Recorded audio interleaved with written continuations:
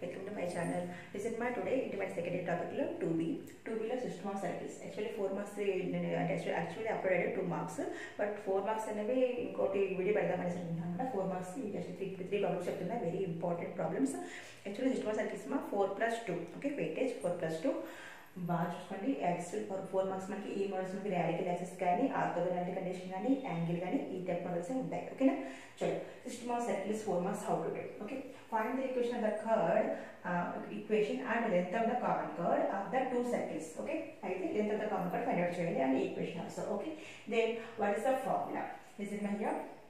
ఇక్కడ మనకి s okay అంటే 2 సర్కిల్స్ ఇచ్చారు కదా. ఫస్ట్ s ఈక్వల్ టు ఒక సర్కిల్ s డాష్ అనేది ఇంకో సర్కిల్ తీసుకుందాం. Okay, let okay s equal to x square plus y square plus 3x plus 5y plus 4 equal to 0. Okay, s dash equal to x square plus y square plus 5x plus 3y plus 4 equal to 0. Okay ma, 2 circles ఉన్నాయి. Okay, s ఒకటి s dash ఒకటి. Okay, yeah, ఇప్పుడు మనం the radical axis కనుక్కుందాం. Radical axis of the circle, radical axis. Yes, radical axis of the circle. Axis of the circle. Okay, formula ఏంటమ్మా s minus s dash equal to 0. radical axis formula ఏంటి s minus s dash equal to 0. అంటే ఇప్పుడు separation చేద్దాం. s minus s dash ఇలా separation చేసుకున్నప్పుడు ఏమొస్తుందేమో డైరెక్ట్గా రాస్తున్నాను నేను.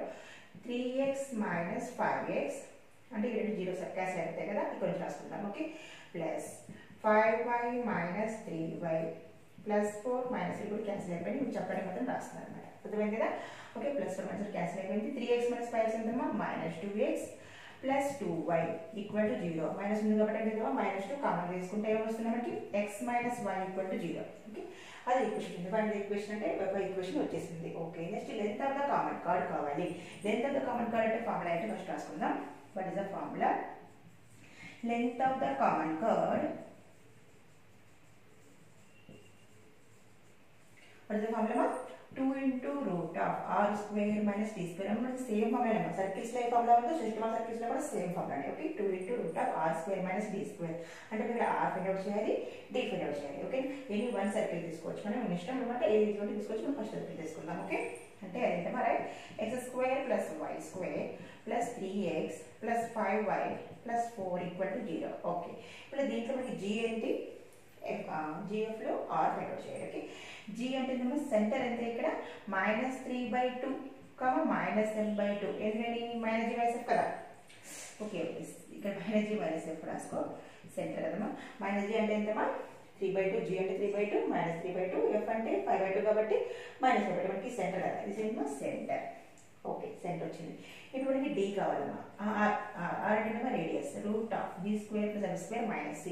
g స్క్వేర్ అంటే ఎంతమ్మా 3 is 9 plus 2 is 4.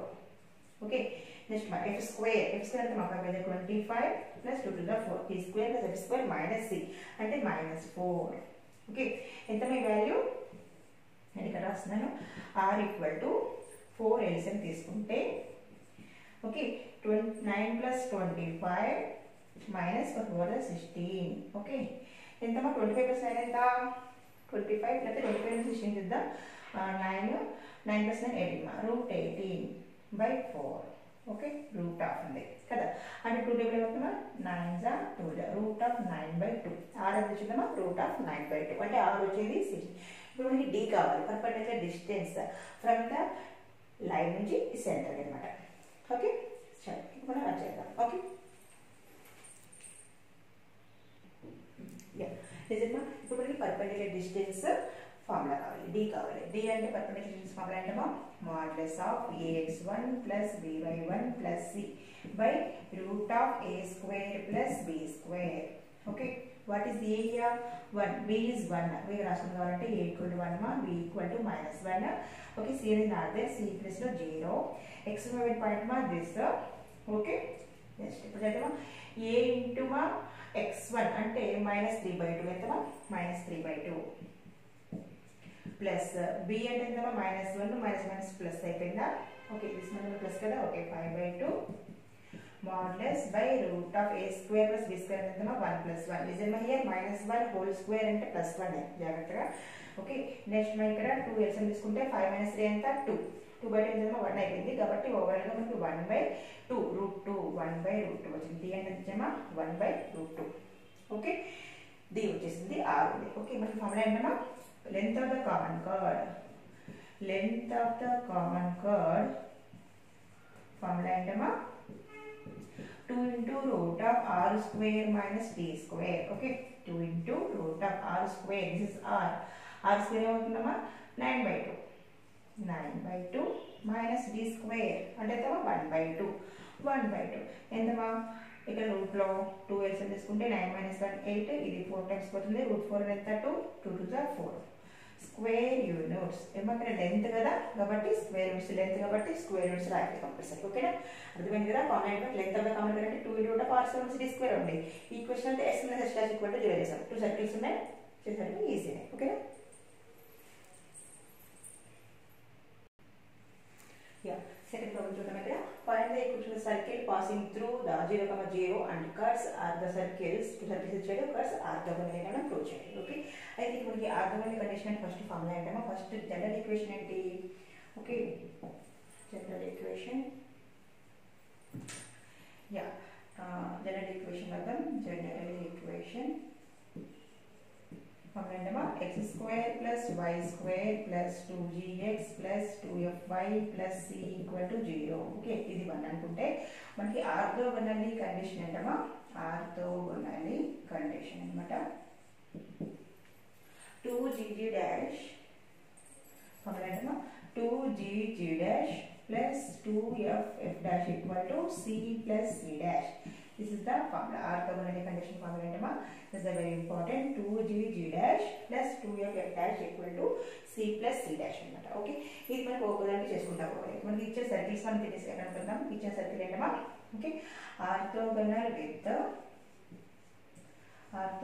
With circle దేంతో అమ్మా ఈ సర్కిల్ సర్కిల్ రాసుకుందాం అంటే x square plus y square minus 4x plus 6y plus 10 equal to 0 దీంట్లో కండిషన్ రాసుకోవాలన్నమాట అంటే ఏమవుతుంది ఇక్కడ 2g g డాష్ అంటే ఎంత ఇక్కడ g డాష్ అంటే ఎంత 2 అంటే 2 okay plus 2f f dash అంటే ఇందులో f అంటే ఎంతమా 2 by 2 కాకుండా అన్నమాట అంటే బై 2 చేసుకోండి దీనికి అంటే ఇది 2 అవుతుంది ఓకే దీనిలో 2 3 కాబట్టి 3 అవుతుంది అర్థమైందా plus equal to 2g dash equal to 2f dash equal to c plus c dash అంటే 10 ఓకే అర్థమైంది రాసుకున్నాం ఇక్కడ g dash అంటే ఇక్కడ రాసుకుందాం g dash అంటే ఎంతమా 2 minus 2 ఓకే g dash అంటే minus 2 మా రైట్ f dash అంటే ఎంతమా 3 by 2 చేసుకోవాలి అంతే ఓకే అప్పుడు ఎంతమా 2 to the minus 4 plus 2 to the 6f equal to c plus 10 okay next ఇప్పుడు అలాగే orthogonal with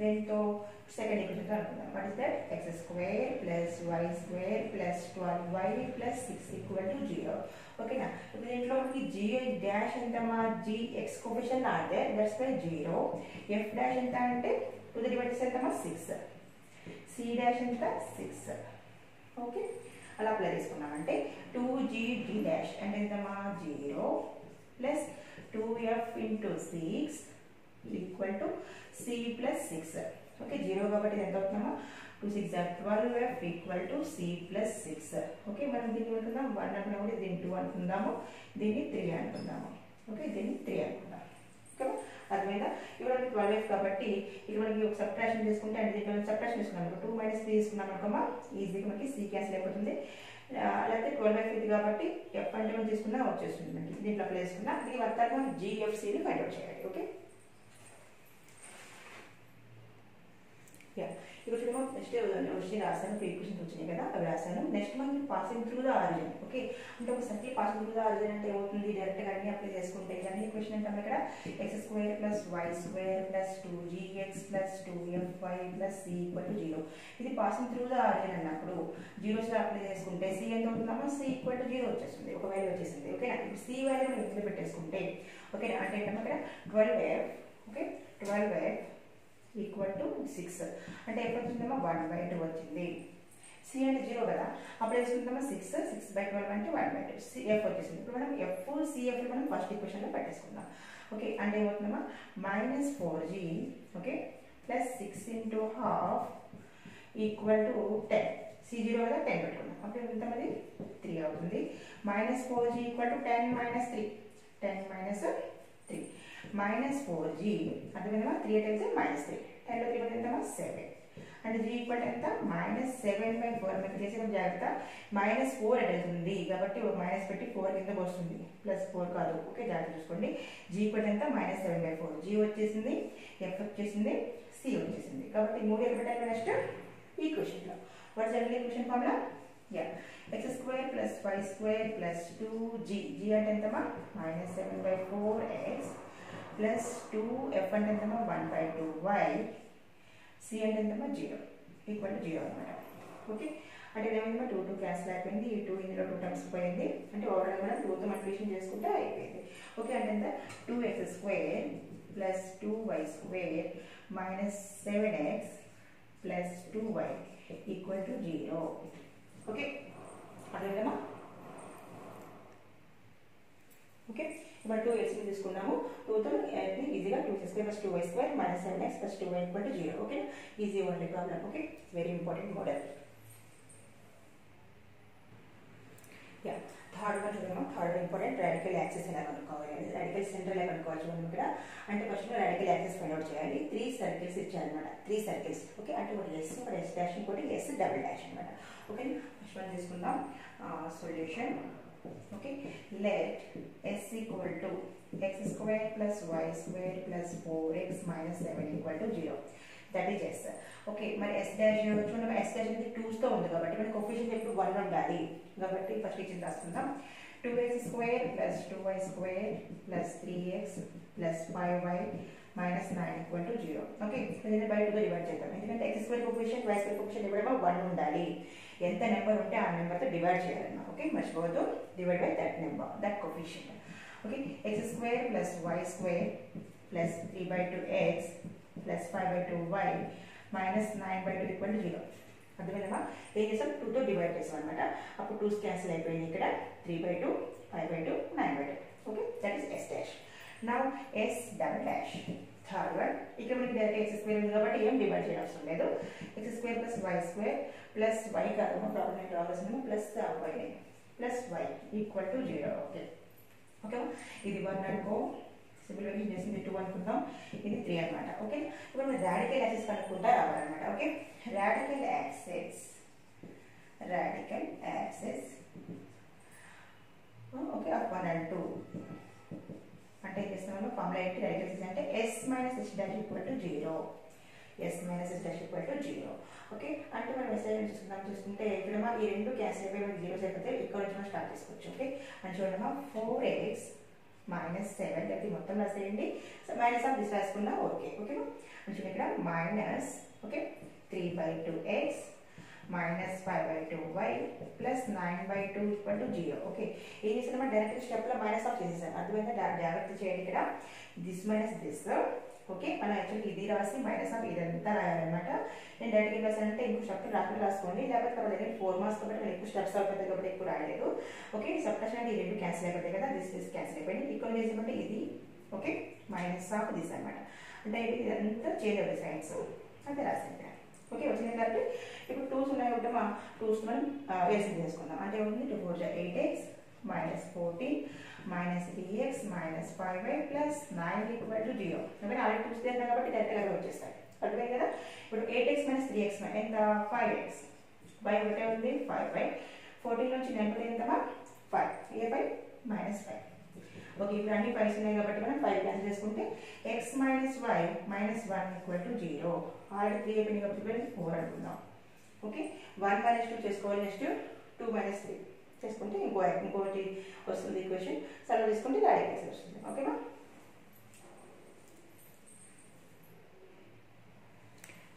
this is my radical axis S dash minus ఇంకోటి circle 2 minus 3 అనమాట. అంటే s dash minus s double dash equal to 0. Second equation third equation రాసాను. Subtraction మనకి ఏమి different ఇంకా చూడమ్మా 3/2x plus 5/2y minus 9/2 ఇవి క్యాన్సిల్ అయిపోతాయి కదా రెండు. అంటే minus plus y equal to 0 అవుతుంది. 2x చేసుకుందాం. అంటే ఏమవుతుందమ్మా 3x plus 5y minus 9 plus 2y equal to 0. అంటే ఎంతమ్మా 3x plus 7y minus 9 equal to 0. Okay, 3x plus 7y 2y minus plus అయిపోయింది కదా. ఓకే యా ఇది యాక్చువల్గా ప్లస్ y మనము మైనస్ రాసాను, అప్పుడు మైనస్ y అయిపోయింది. సబ్ట్రాక్షన్ చేసినా 5y minus 2y ఎంత 3y అయిపోయింది రైట్. ఇక్కడ మనకి 3y. ఇప్పుడు మనం 3 క్యాన్సిల్ చేసుకుంటే ఎంత అవుతుందమ్మా x plus y minus 3 equal to 0. ఖాళీ ఉండే ఇదంతా ఇది 5 ఉంటుందా. ఓకే 4y సాల్వ్ చేద్దాం. అంటే నేను ఇక్కడ చేస్తున్నాను నేను 4 and 5 అంటే 4 and 5 సాల్వ్ చేసుకునే వస్తుందంటే x minus y minus 1 ఇక్కడ చెప్పిన ఏదైతే చేయలేదంటే x minus y minus 1 equal to 0 వచ్చింది కదా. ఓకే ఆఫ్టర్ దిస్ అనమాట. ఓకే ఇక్కడ మనకి x plus y minus 3 equal to 0. Okay add చేద్దాం. క్యాన్సిల్ అయిపోయింది. 2x minus 4 equal to 0. అంటే 2x ఈక్వల్ ఎంతమ్మా 4, x equal to 2. 2 వచ్చింది కదా. ఇప్పుడు 2 మనకి ఏదో ఒక ఈక్వేషన్ పెట్టుకున్నాం, మనకి ఇంకోటి వచ్చేస్తుంది. 2 అనేది ఏదో పెట్టేసుకున్నామా, పెట్టుకునే అవుతుందా మనకి 2 plus y minus 3 equal to 0. y minus పెడతాం ప్లస్ 1 అవుతుంది. therefore radical center. Okay radical center ఏమైపోయింది 2, 1. radical center ఎంత answer 2, 1. Okay it's very important. radical center just s minus s dash. Next మళ్ళీ s dash minus s double dash తీసుకుంటే 2 equation వస్తాయి. Solve చేసుకుంటే radical center వచ్చేస్తుంది. Okay easy method only. Okay thank you watching. If you live please subscribe my channel, share my channel.